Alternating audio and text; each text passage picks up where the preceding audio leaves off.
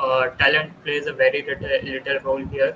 It's all about your motivation to succeed, your motivation to avoid distractions. Because once you fall into this, coming out of this requires willpower, and that you have to avoid falling for these traps.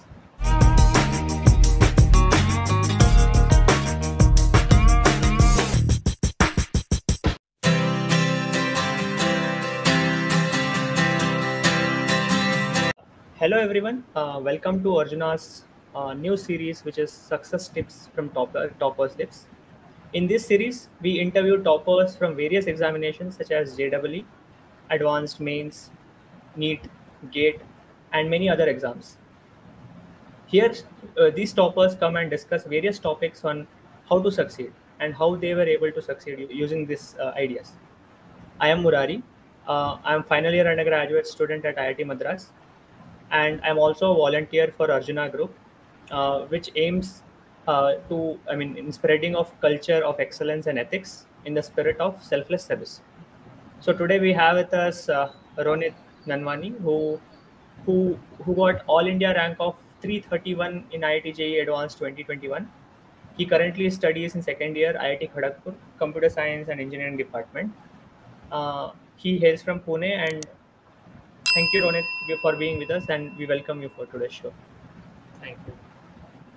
So let's start off today's discussion. Ronit, just tell us, how was your experience when you saw your JEE Advanced rank? How did you feel? Okay, so I was really happy after seeing the result. In fact, I would say I was quite relieved because I think I had messed up my paper a bit. So the days in between the paper and the result, I was quite anxious. Like, what rank will I get? What with the marks I had scored. So that anxiety finally was relieved after seeing the result. Basically, very happy. Yeah, in short, very happy. Great. So, Ronit, what would we be discussing today? Tell the viewers, what topic have you chosen to discuss with us today? Okay, so today I'll be talking about the mistakes one should avoid while the JEE preparation. So yeah. Okay, great.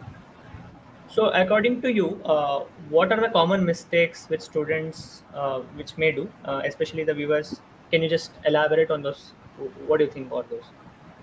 Okay, so I'll divide this in two parts, like the mistakes which I had made during my JEE preparation and what I observed what mistakes my friends made. So starting with my mistakes, so generally, I used to procrastinate when it comes to inorganic chemistry. Like, I used to study for, let's say, 15 to 20 minutes. Then I would feel exhausted, and then I would say that I'll put it off till tomorrow. I'll do the rest of the chapter the next day. And in this way, it doesn't, you cannot effectively cover up the syllabus before the test. So, inorganic chemistry was a struggle for me initially, and this putting it off till tomorrow was not the right thing to do, and I wouldn't suggest the juniors to do this. So once you start, keep in mind what you have to finish that the day itself, and I would suggest you dedicate 1 hour every day for inorganic chemistry. And because what generally students think is that inorganic chemistry would not have a high weightage in JEE Advanced paper, but you can see the previous year's paper. Each of the three parts of chemistry have almost the same weightage. So inorganic chemistry is also important, and you have to do it nicely. So a proper timetable for inorganic chemistry would help you. And the other mistake which I had made till ninth or 10th standard, I was a keen sports enthusiast. So I used to play regularly for, let's say, 2 hours. And school days, we can afford giving 2 hours a day for sports because there's not much studies in schools. So coming into 11th standard, I took some advice from seniors. They told me that you have to invest 6 to 8 hours a day for studies. So I thought that skipping the sports activities, I could save 2 hours a day. So that would be better if I invest those 2 hours in my studies. So, but I don't think this would really help. Completely skipping the sports activities or any other physical training which you do would, in fact, in a would affect you in a negative way. So 30 to 45 minutes of physical exercise daily would certainly help you. The reason being, let's say you are exhausted with your studies, so you can go out for 30 to 45 minutes, play any sports you like, do yoga, meditation, and even you can pursue your hobbies. Let's say someone likes playing some musical instrument or singing, so you can pursue those as well. It will rejuvenate you and it will make the rest of the day more productive for you. So do not think that if I invest 30 to 45 minutes there, I would be wasting that time. In fact, that is the best use of time you will be doing. And some mistakes which I observed that my friends made, and they fall for distraction traps like social media apps, Instagram, Facebook. You generally see students making accounts on these after 10 standard. So this is something one should avoid. You have to note this point that the 10th standard board exams are not the only thing. There's still a long way to go. You have to still fight and avoid falling for these distractions traps in the early stages of 10th standard. And some other mistakes include the paper analysis part. So let's say you have written a JEE Advanced paper, which means two papers a day, 9 to 12 and 2 to 5. So including the break, let's say it's effectively 8 hours at a stretch. Generally, you will feel exhausted after the paper and think that, okay, I'll analyze this test maybe the next weekend, or let's say three or 4 days later when I'm free. But I don't recommend this. You should start analyzing the paper on the same day itself, in the evening or probably the next day, because what you had thought while solving the questions in the paper, let's say you have made some mistake in paper, what you had thought, what was your approach of solving that question is fresh in your mind, and what is the right way of solving it, you can look through the solution and then, in fact, first give it an attempt as to why it went wrong. If you cannot come up with a solution, you can look for it and then you can compare what you did wrong and maintain a notebook, let's say, where you write the mistake and what was the right solution to it. So these things should remain fresh in your mind. So in JEE Advanced, basically there's nothing that comes out of syllabus. It's basically a form of question which they twist and ask in some tricky way.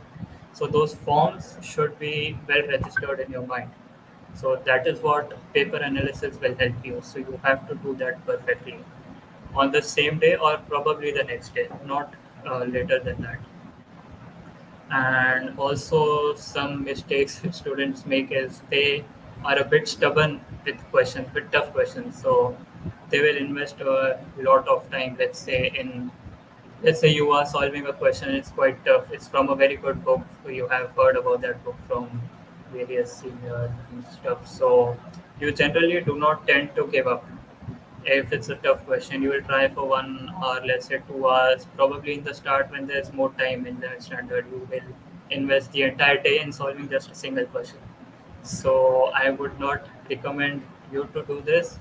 Investing time is good, like 1 hour, 1.5 hour, and do it in breaks. Let's say you are solving the question, invest 35 to 40 minutes. If you're not able to do it, take a break, solve something else, study something else, and then come back to it. Invest another 1 hour, let's say, if you're not able to come up with a solution.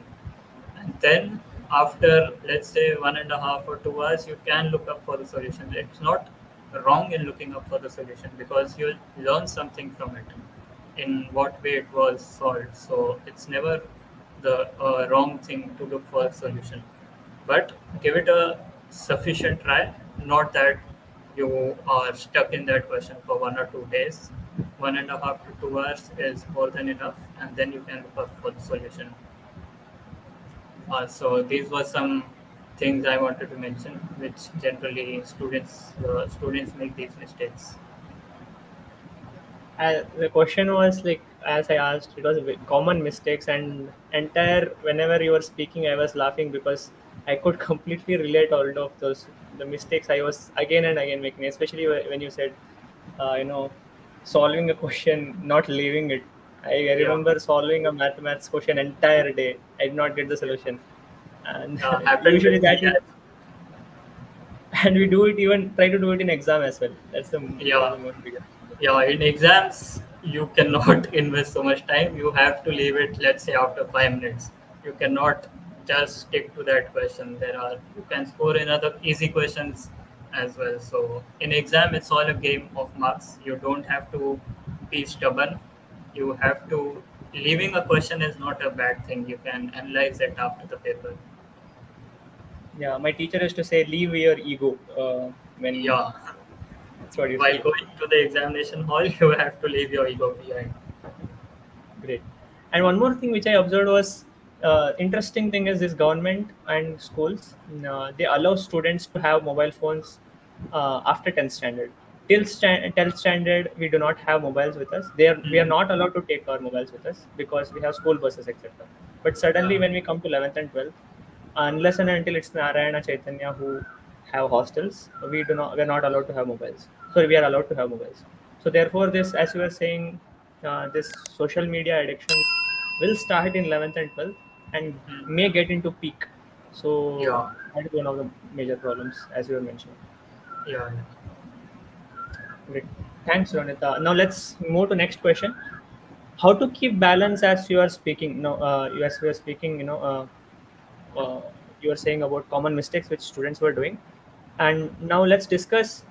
Say we have many things in our daily life when we are preparing. That is, coaching might have a good number of hours for classes, physics, chemistry, and mathematics, and even biology for some students. Say, and you need to give same amount or more extra work for your self studies as well because that is important.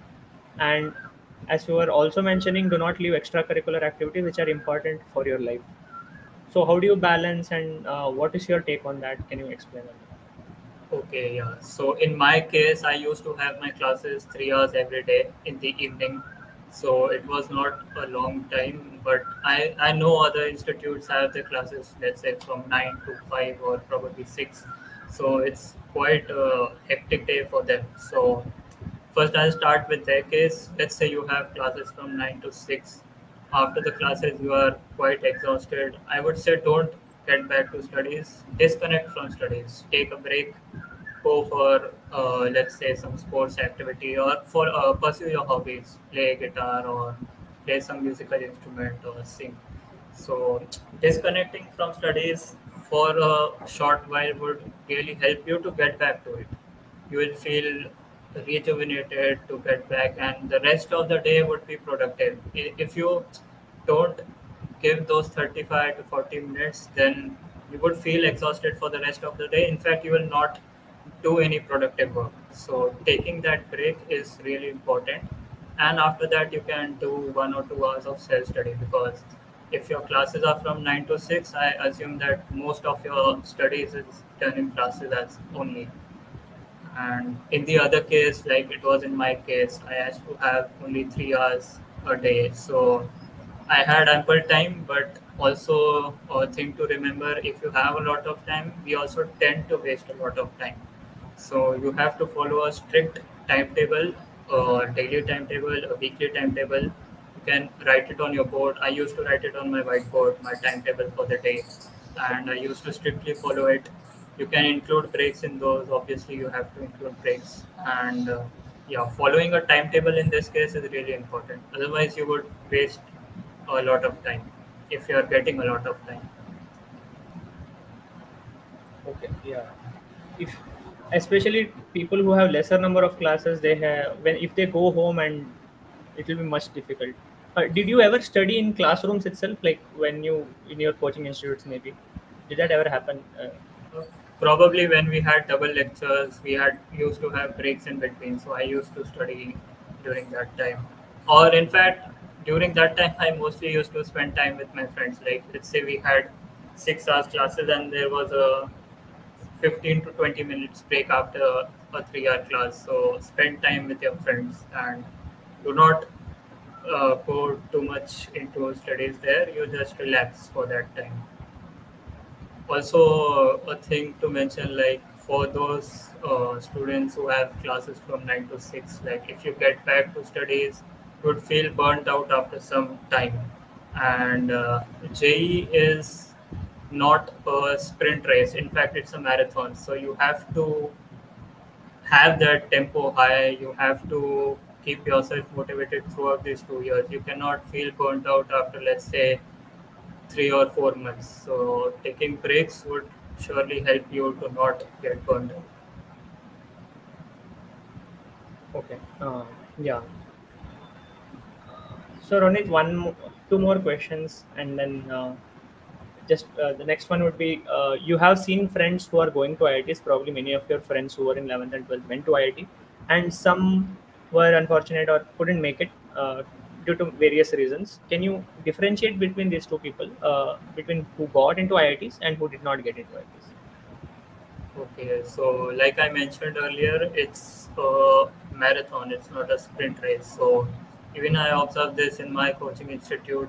In the initial few months, everyone is really enthusiastic because it's a transition from 10 to 12. It's completely new for all. So everyone is enthusiastic. They are solving various books from, I don't know how many books they are solving. So uh, the problem is you have to maintain that enthusiasm throughout these 2 years. It's not that just the first 3 or 4 months you are working hard and then you are relaxing. It's not like that. So you have to be motivated throughout these years, and also the point which I mentioned of solving various books. So, and motivation does not mean like you have to solve 5 to 10 books for a single subject. That's not what I mean. Because generally students tend to do that because they are quite confused from where to solve. Some senior is suggesting that this book, some is suggesting the other book. So stick to 1 or 2 books, follow it quite strictly. Even if you finish that book, you can come back and solve it all over again, or at least the important questions. So that is what I would like to say about this point. And also, generally students also think that let's say he's scoring good marks, so he's talented, he's a born genius like that. But it's talent plays a very little role here. It's all about your motivation to succeed, your motivation to avoid distractions, and yeah. It's a marathon, not a sprint race. That was it. Yeah. Okay, thanks, Ronit. Like, we'll go to the last part of the discussion. What was your experience of reading the Art of Concentration book, and would you recommend it to the students? And yeah, Yeah, sure. So this book is extremely nice book. In fact, not only for the ones who are preparing for competitive exams, but also for students like me who are in college, who are freshers in college. So generally after JEE preparation, also students fall for distraction traps, and I was also one of them. So I really needed some guidance in this regard. So this book really helped me. The summary and application points given after every chapter, you can apply it to your life. The application points are really good, and you will see the changes in your life. And one point which I would mention from the book is you have to be conscious of your distractions. Like in these social media apps and these cases, you are unconscious. You don't know how time flies. You have to be conscious. You have to be conscious about your distractions. So that is one point to remember. And surely this book is a must read for obviously students preparing for competitive exams and also freshers in college as well. okay. Thanks, Ronit, for your like many. We have discussed in length over 20 minutes, and I'm pretty sure it was good discussion. I mean, we had good discussion, and surely it would help students who are hearing it. Mm, Yeah. and as Ronit was mentioning, this book, especially when even like 10th, after 10th, there is one stage when we get into that mobile zone, and after 12th, we are free because we are into IITs or NITs. again we may have chance to get into distractions. So Yeah. people who are watching this, Art of Concentration in the Age of Distraction, is written by Amal M. Das. This can be a game changer. This goes into the root cause analysis of what is distraction, what is causing distraction.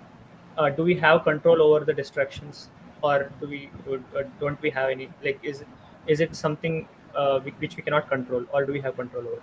All of this are explained in very simple language in a novel format, and students who want to get benefited should buy this book and read this book. uh, the description for this to buy this book would be put in the description box of this video. Please take the opportunity, buy it, read it, and tell us your experience in comments to various videos, whichever videos you watch of this series. So with that, I again thank Ronit for your time. I mean, it's been great speaking to you, Ronit, and we loved having you with us. Thank you. Thank you. Thanks a lot. Thank you. With that, we'll sign off for today's video. Thank you. Bye.